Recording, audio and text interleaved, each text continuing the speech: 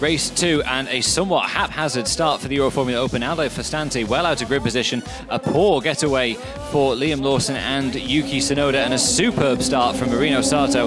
Winner on Saturday, immediately through into the lead, taking first place away from Nobuharu Matsushita. So it's Sato from Matsushita and Lucas Dunner as they accelerated out of turn 1 at the end of lap 1. But meanwhile, Liam Lawson had fallen well down, and Yuki Tsunoda was almost last. Aldo Fastante, after that slightly unusual start, got a little bit physical with Cameron Dass, the pair trying to exchange positions at the end of the lap.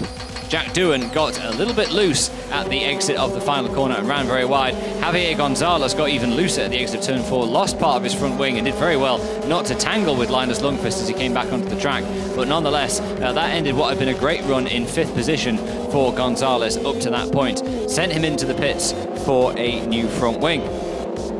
We had a brief safety car interruption, following which Liam Lawson got onto the tail of Billy Munger and went superbly around the outside of the Carlin driver to claim the final point of the day. But it was a familiar look at the end of the race. Marino Sato on top once again, holding off Nobuharu Matsushita to the flag, and a very quick Lucas Dunner in 3rd place.